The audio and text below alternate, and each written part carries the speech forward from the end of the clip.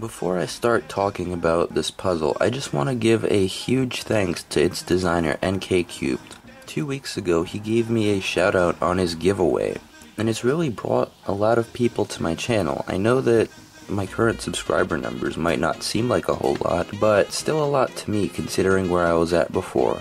So if you're seeing this, I really doubt you don't know who he is, but if somehow you don't, please absolutely go check him out. And again, huge thank you to him.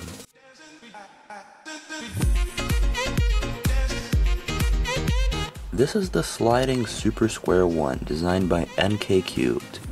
He's the same guy who designed the sliding 1x2x3, and this uses much of the same mechanism.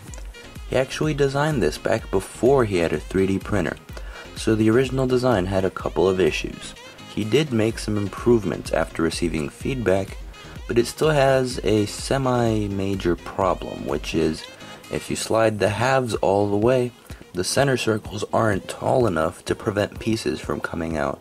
But that can easily be solved by extending the circle pieces, which a user on Thingiverse has done. The sliding Super Square-1 has 3 layers. Here's an original Super Square-1, which had 4 layers and wasn't very good because the circle is insanely hard to turn. What's ironic is that the circle on the 3D printed puzzle moves much better, which is good because the circle is a very important part of this puzzle. So you need to print one of these pins. NKCubed recommends printing it on its side because he says that otherwise it's too brittle. I personally have printed it twice, bottom down, and haven't experienced it being brittle, but take it as you will. You need to print 12 of these edges. Make sure to print it with one of these faces down, with the 2 nubs. You need to print one of each kind of core. Print both of them with the half part down, so basically this part down.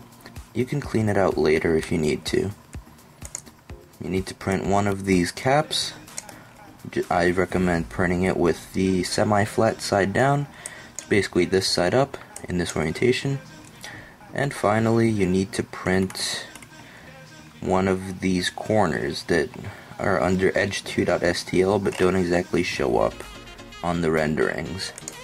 But basically just print it with this face here down. So basically, again, you see the nubs on the bottom, and then the printer just goes up and prints, and that way you don't need any overhangs or supports. So at this point, all of the pieces have been sanded. So in order to see whether these pieces have been sanded enough, I'm going to connect the 2 halves of the core together. But you see, it'll still be able to slide out through here because this cap, I'm not gluing that in. So what I'm going to do is put some super glue into this hole here and then stuff this in there, and make sure that the little pin is not in the middle of the rail because it could be turned wrongly if it's in the middle. Make sure it's preferably at this end. And then I'm just going to stuff it in there as far as possible and then do some sliding moves until I think everything is done.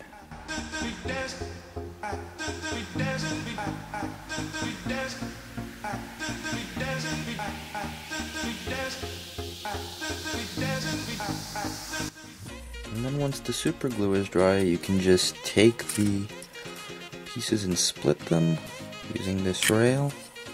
And there you go. This is glued in where it needs to be. And now I'm gonna put all of these pieces onto the tracks. So the 2 halves of the puzzle are assembled. Here's the end cap. So now what I'm just gonna do is take this, hold it, and slide this pin into it. Probably going this way. Let's see. There we are. Level it and put the cap in. Just stick it in there. If it keeps falling out on you, you can glue it in, but do that after you've finished testing the puzzle. Alright, so after stickering it, this is what it looks like. NKCubed says that you can probably use the stickers from a normal super square one, such as this one. And I mean, for these top faces and bottom faces, then absolutely. I mean, I didn't actually use stickers from this, but you can see that you can definitely use these on this. With this though, there is no correlation. There's no way that these stickers are gonna look good on these. But to be fair, it's better that these are not the same ones than it would be if these were, because these are more complicated, but these are just basically rounded rectangles. So how does it turn? Really surprisingly well. Like, I wasn't expecting it to actually turn this well.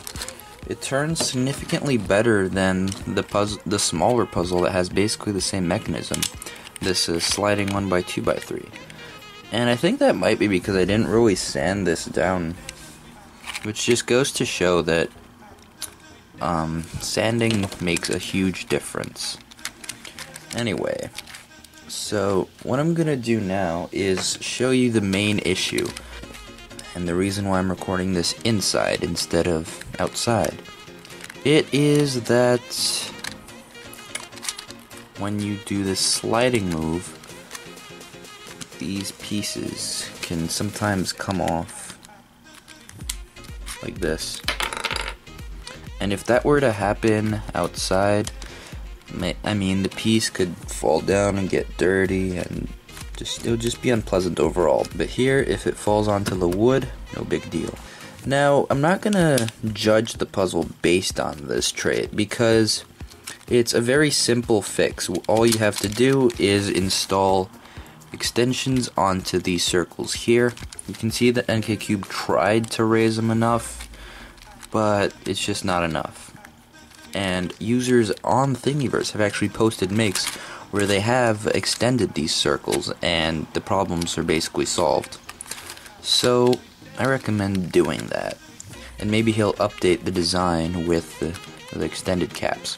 Although if I remember correctly, he said he was going to redesign the whole thing, because in general he designed this puzzle before he had a 3D printer, which I must say, it's actually quite impressive. The turning quality is really good on these horizontal axes.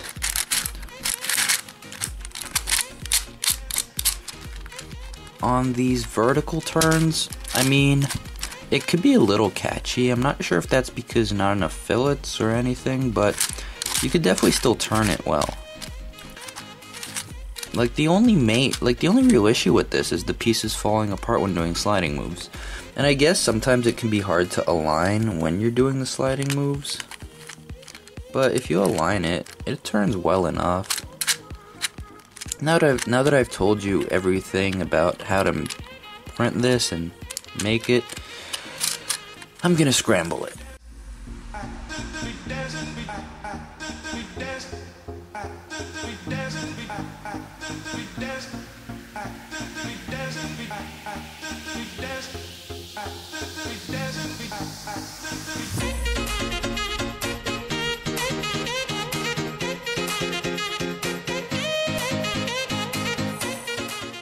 Alright, so this looks scrambled enough to me.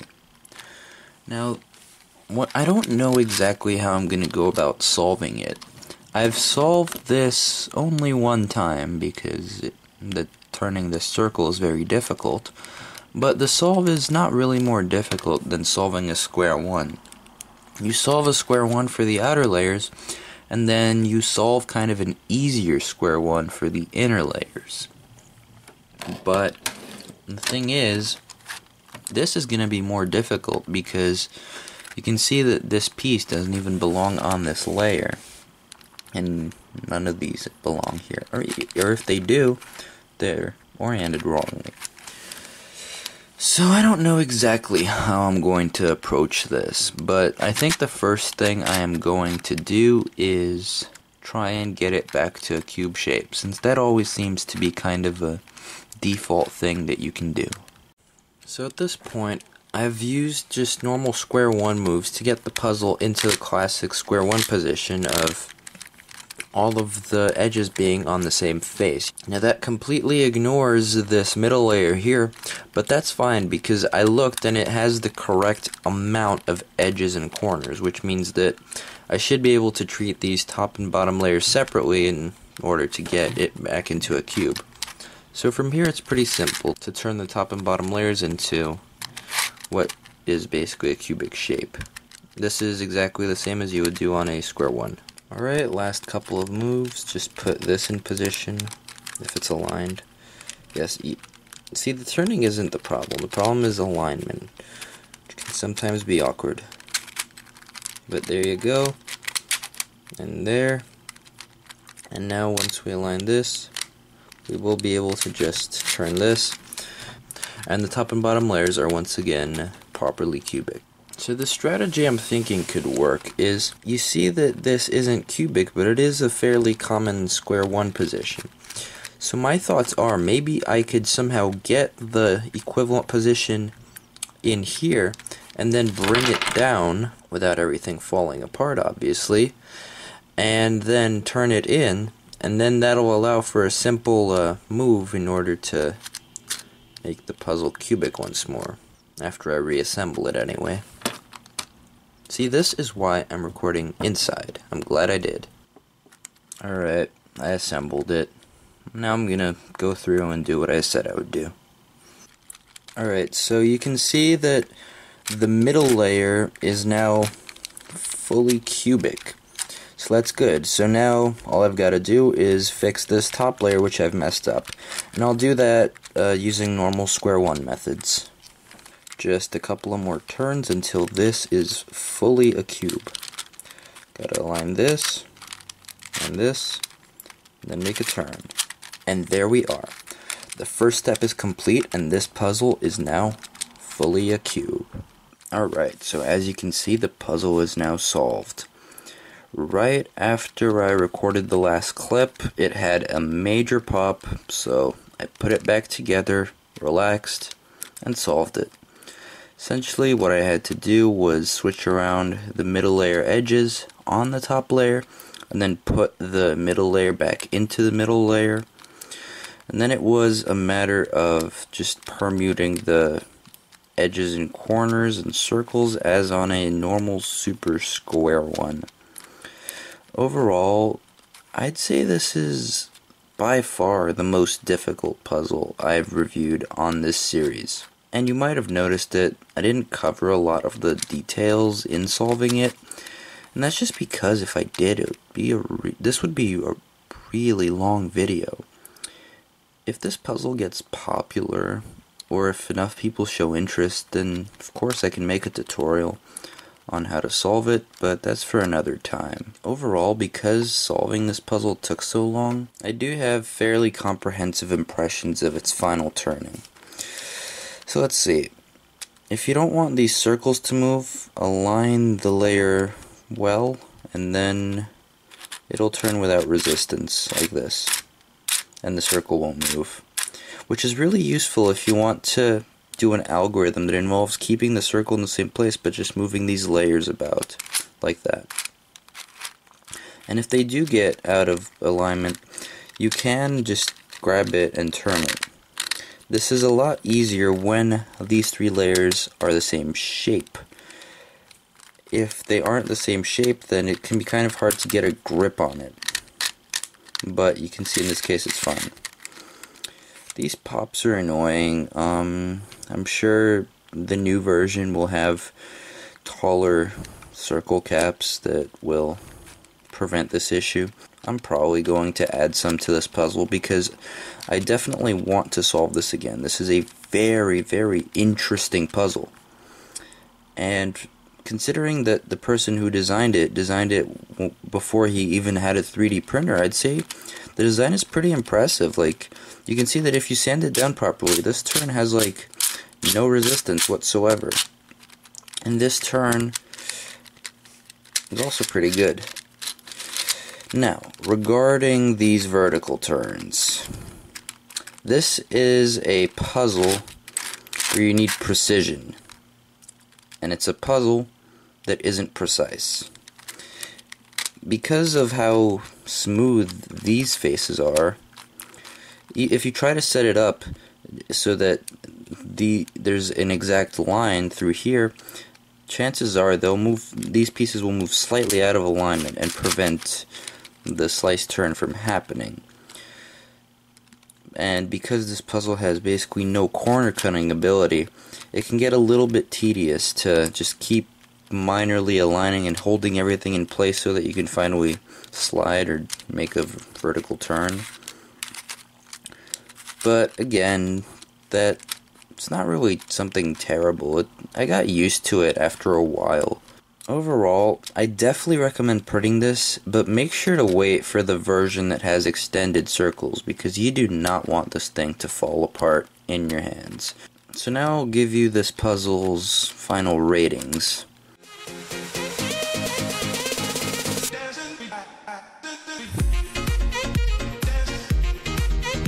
I really like this puzzle. It is most certainly a unique challenge. Thank you NKCubed for designing and posting it. Thank you all for watching, and have a great day.